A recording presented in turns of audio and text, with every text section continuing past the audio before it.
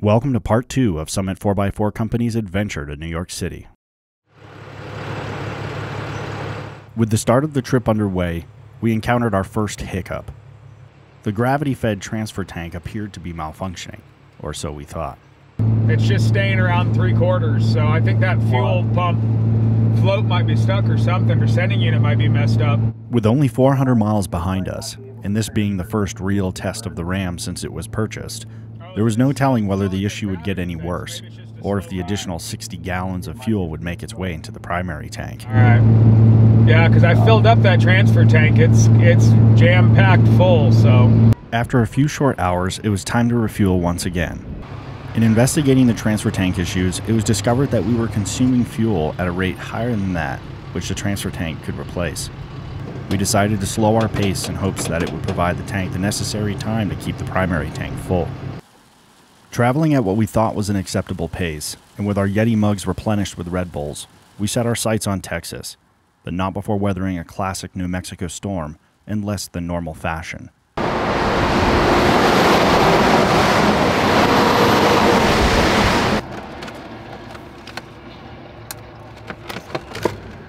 Well, we've been having issues with the truck's fuel gauge registering correctly. We got a 60-gallon transfer tank in the back, so total we should have about 90 gallons, and it's just a gravity-fed transfer tank, and we weren't seeing the actual fuel gauge go up on the truck. So we stopped, put gas in it, and topped everything off. It didn't change the gauge in the truck. I've tried shutting it off, turning it back on. We were at some little rest stop and just thought, you know what, if something's going on, maybe we'll get this little siphon pump in hopes to be able to siphon some into the main tank if that's really what was going on. And we just ran out of fuel climbing a hill in New Mexico. So we're gonna use this little cheap transfer pump and put some diesel in the tank and get going. Well, first of all, I definitely don't recommend this to begin with. This pump's a piece of crap. Second of all, I don't recommend doing it on the side of I-40. But we didn't have a choice.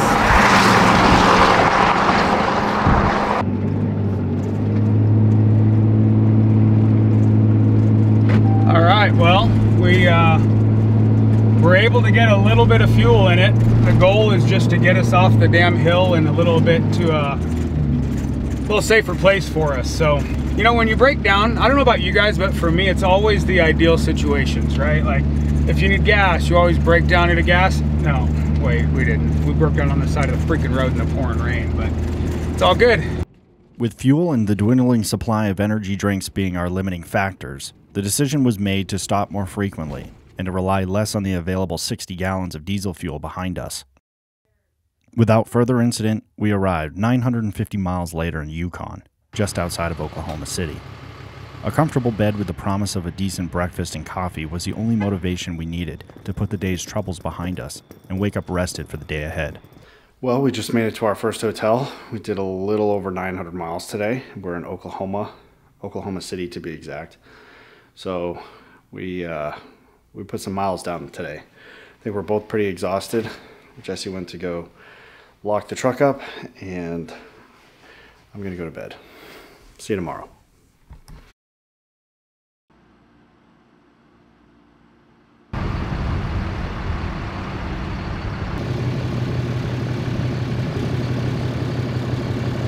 Well, good morning, everyone. It's about 8 o'clock, which would be 6 o'clock our time if we're still in Arizona. And we just woke up. We stayed last night at the Best Western Plus. I didn't care what it was as long as it had a bed. I think we were both pretty exhausted after a long day on the road yesterday. So we're just gonna have some continental breakfast this morning and be on the road. Our goal today, I think, is another 900 miles, which is what we did last night. So yeah, I think Jesse's grabbing some food right now, so I'm gonna go join him, and then we're gonna get back in the truck. Coffee, water. Of course, you're gonna film. I don't have a funnel, right? All right, let's check my pour skills. Oh, fail. Take that out of the video.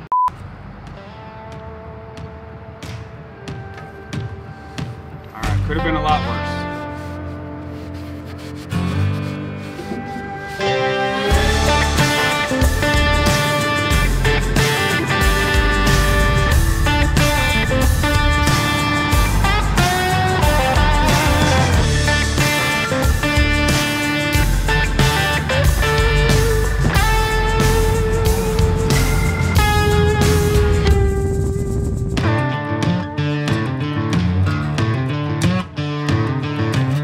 With an itching desire to get out of the truck and explore, we found ourselves in Nashville, Tennessee, where we made quick work of offloading Jesse's Jeep.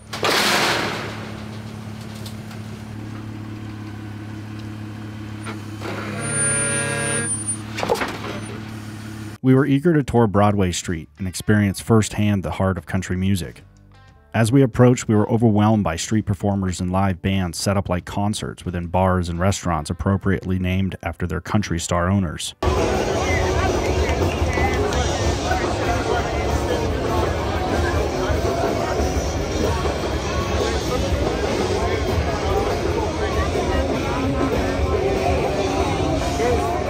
Keeping in mind our following day's travels, we opted to listen to a few bands and make our way back to our Hilton home for the night.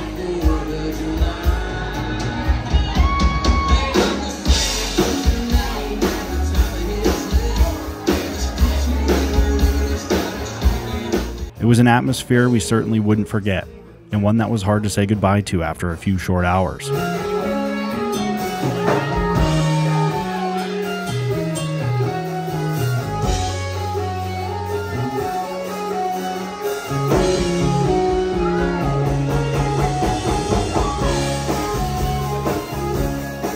Unsure what the following day would bring, we returned to our hotel for some much-needed rest, with a newfound appreciation for Nashville and the beautiful state of Tennessee.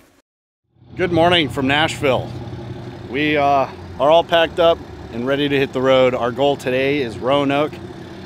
I think that's about 6 hours from here. We took the JL out last night, had some fun in Nashville, and as you can see, we got it all loaded up this morning and ready to go. Jesse's just checking out, and then we're gonna hit the road. So far, everything's been pretty good. The truck's been running nice. Haven't had any issues with that. We did have some issues with the transfer tank in the beginning, but I think we've worked through those so far. We cleaned some fittings and stuff, and everything's been working good. So, yeah, that's what we're gonna do. Our 53-foot wedge trailer would decide the morning's activities, which included stopping at a local tractor supply for a dust cap that seemingly fell off during our travels over western Tennessee roads.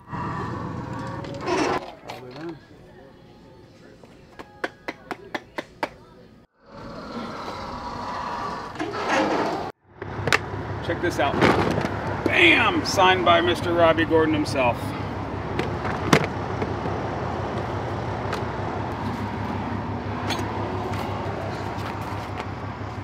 Everything you need and some. That's what we'll go with right here. You're gonna pop a little bit of grease in. You don't want to do too much, but at least get some back in there.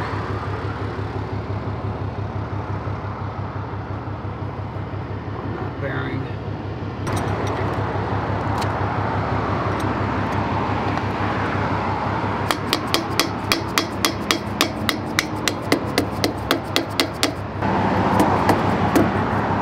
One more for good measure. Trailer repairs behind us, it was time to visit the place Jesse was insistent on stopping at since he learned of our trip to New York.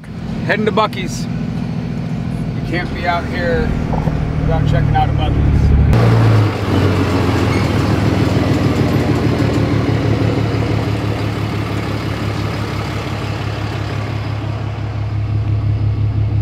We made it to Buckee's. Let's go inside. For some, Buckee's is a place to find a clean restroom, smoked meats, and diesel fuel. For Jesse, Buckee's stands alone as the pinnacle of modern amenities, teeming with displays littered with Buckee's must-haves, the holy grail of truck stops. All right, guys, so there was this big old billboard sign on the side of the road that said these bathrooms will make you smile, so I'm gonna go find out. 2 hours later. Holy crap. If you guys have never been in a Buckee's bathroom, it is like a huge freaking room. The shit toilets have red and green lights, whether they're occupied or not. There's probably 30 urinals, like 50 different wash stations. Absolutely freaking crazy. And we saw a guy wearing a shirt that says, "I took a massive shit in a Bucky's bathroom." Pretty cool. To the unassuming traveler, Bucky's is an experience. It's the Walmart of gas stations, offering fresh food and drinks, with their specialty being their smoked brisket. We got fresh brisket on the board! Fresh brisket on the board! An hour later, and without hesitation, Jesse made his way to the registers with an impressive basket of Bucky's swag. So I'm gonna ask, where you guys from? We're from Arizona. Are you? Yep, heading to New York. Oh, wow. Awesome. Oh my gosh, guys. We've got so much good stuff in here. Just wait, I'll show you in a second, okay?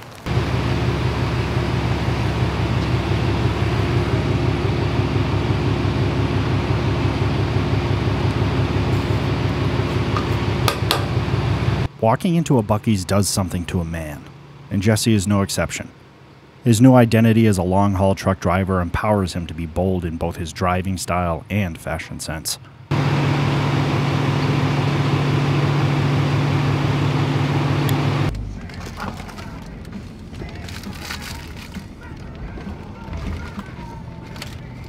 I just love Bucky's. It's so good. Everything here is so good.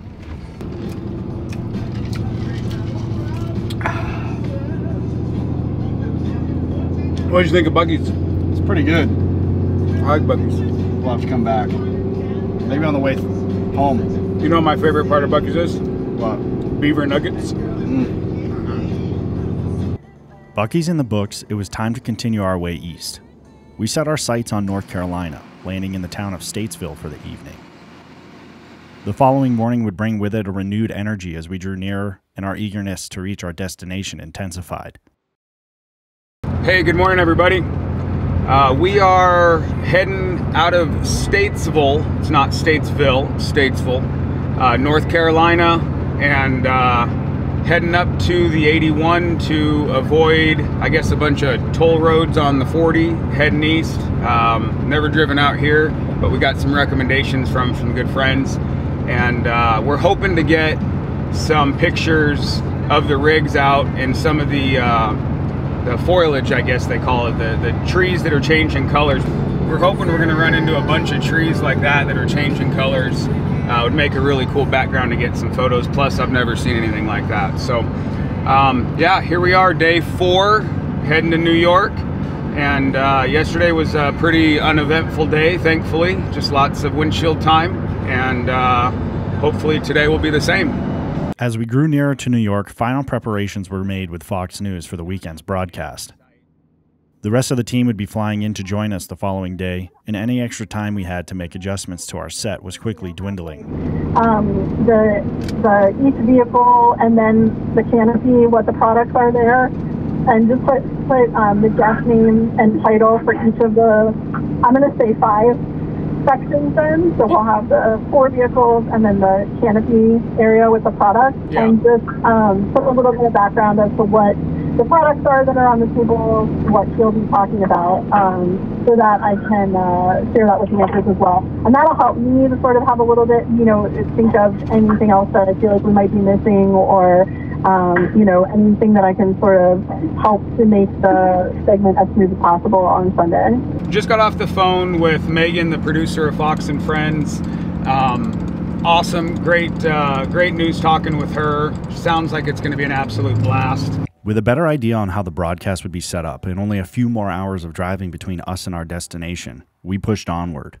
But not before Jesse got to experience his first East Coast toll booth. So, one thing you got to understand when you come to the East Coast, they got toll roads, okay?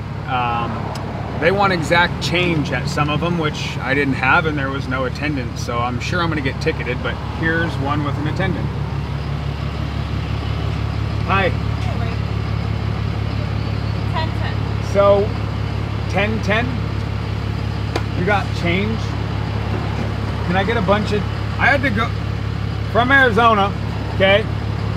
I had dollar bills. I went to one back there and it said exact change and nobody was there. So am I gonna get a ticket?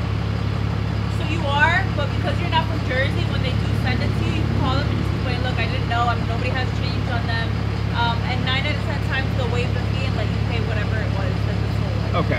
there. That'd be great. And bridges. Bridges, we went under 13.6. Zach's rig with his antenna is like 13.2. We're talking that much room between the top of the rig and the bridge. So gotta watch the heights. I'm hoping we don't come across anything lower than that. Otherwise, I'm gonna be buying Zach a new antenna. And possibly a rooftop tent. Maybe even a whole new rig. I don't know if it rips the freaking top off of his dang 4Runner. I might own a 4Runner. Good luck, guys. Thanks for your help. Drive safe. All right, appreciate it. There you go. She was nice. Gave me some tips. Hopefully we'll, wow, that's close. Get the ticket waived. After navigating tight New Jersey streets, we finally made it to our Airbnb. All right, y'all. We finally made it. It's a little after 11 o'clock on Thursday. Come on in, I'm gonna show you my crib.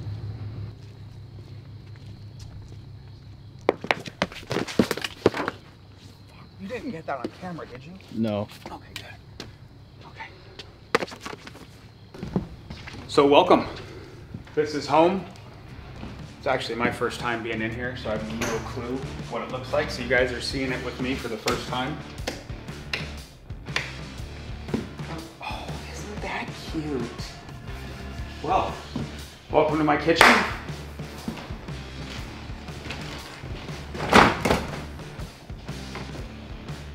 Lemons. Let's see, first bedroom. Not sleeping in that one.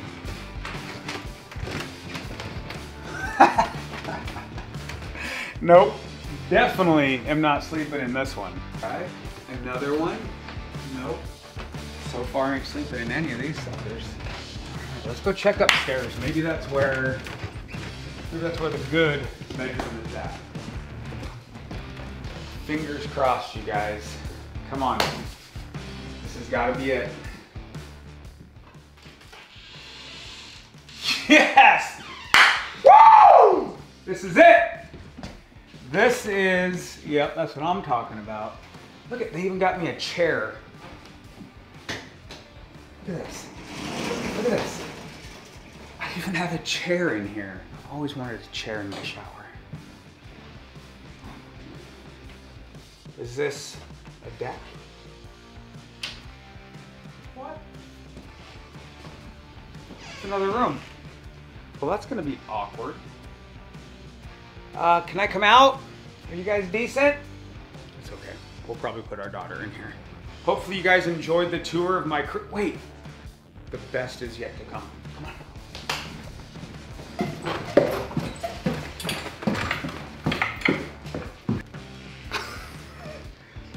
Maybe the best. So we were told this is the new game room. They converted the garage. Oh my gosh.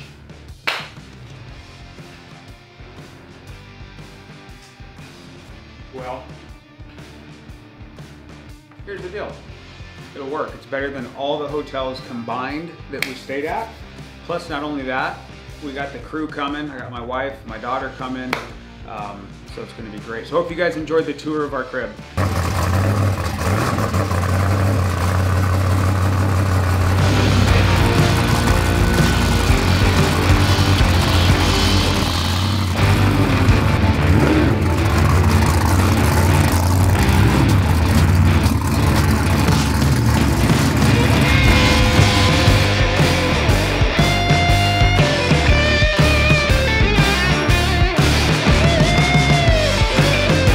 We've got all the rigs off of the truck, and we've got probably another 10 minutes before we got to get out of here and go pick up the rest of the crew. Everyone's flying in here at around 2:30. It's like 2:15 right now, so we're gonna pack this up, unhook the dually, and then head to the airport.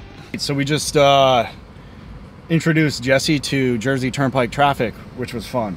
He said he agrees with me that it's an episode of Mad Max. But we are at our terminal, and I think we can see Shad and Jess and Alyssa and Kelly and all them. So we're here. The group is back together. which is exciting. We've been looking forward to this since we left. So, Brother, how are you? Good. Hey, what up, brother? Hi, my dear. With the crew back together, we opted to check out Times Square before the morning's adventures of setting up the rigs and stage at Fox. That is, of course, after attempting to find somewhere to park the dually. Are you guys on 44th? Yes. Well, we're turning left. Parked. Yeah, see, you'll see us. We're down on the right. I don't know if we're allowed to park there or not, but I did. Because there's people in front of me, so.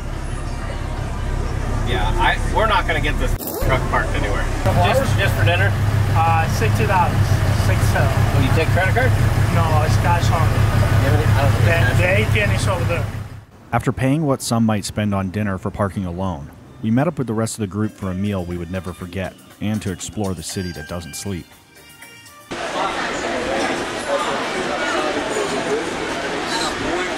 So, we called up Carmine's. They said it's like an hour-and-a-half wait. So I slipped the guy a couple bills, and he got it knocked down. It wasn't in the budget, Jesse. It's okay. It's in my budget. Down to 20 minutes from an hour and a half. So just remember that if y'all are in New York and you need to get into a restaurant, just have some 20s in your pocket. It's just a little tip from Uncle Jesse.